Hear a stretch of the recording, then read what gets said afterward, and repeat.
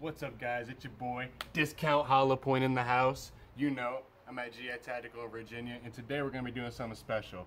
Everybody always does loadout videos, beginner loadout videos, intermediate, advanced, doesn't matter. They always have budgets. We're not doing that today. We're going to have a time limit instead.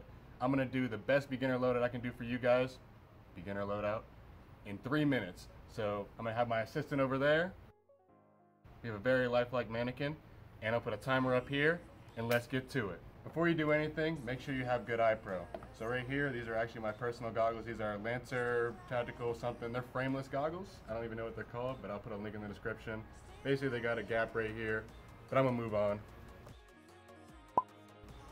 Next, we got these Valken Echo Tactical goggles. If you like something a little more low profile, it's gonna stick closer to your face. You might get a little bit of sweat, but you won't get as much fog, so it's a bit of a trade-off.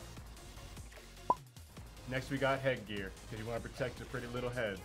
I'm always a big fan of hats. I like it because it covers your forehead. There's a Condor cap. Everybody has one. You need one. But if you don't want a Condor cap, we got a Tru-Spec Boonie Hat. If you want to look like you're a Navy SEAL or something, you know, creeping. Something like that.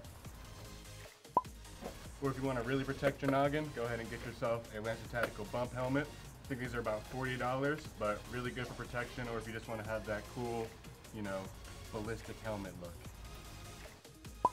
Next we got face protection. I'm a big fan of protecting my face. Some people aren't, but I'm a big fan of these goggles specifically because they have the half fabric and the half mesh, so no more trying to cut down your full mesh goggles or mesh masks. You can just form this to your face. It's going to form anyway because of these straps. Really comfortable. You can get a nice cheek weld all in one package. Next we have the Condor Recon wrap. It's going to be all fabric, so it won't really protect your teeth, but you know what? It looks cool, and that's Airsoft. All about looking cool. So you've got your face set up, but what are you going to get now? Well, you need some camo, and we're going with multi-cam today. These are the classic Army multi-cam BDUs. Really good value. They're like $36, something like that. You get both the top and the bottom. So that's what we're going to do today, because we're trying to stick within a budget. We just want speed. Now that you're looking like a hot boy in your camouflage, you're going to need a chest rig or something on your body. So we picked this Condor Rapid Assault rig. We picked this one specifically because we're doing a rifle loadout, so we didn't need the extra pistol mags that some other Condor rigs are going to have. This carries 6, so that leads me to my next thing. Mags. What's a loadout without mags?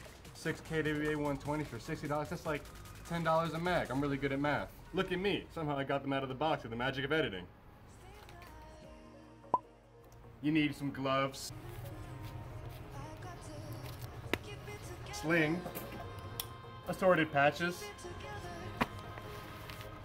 and this is what it should look like when you're done.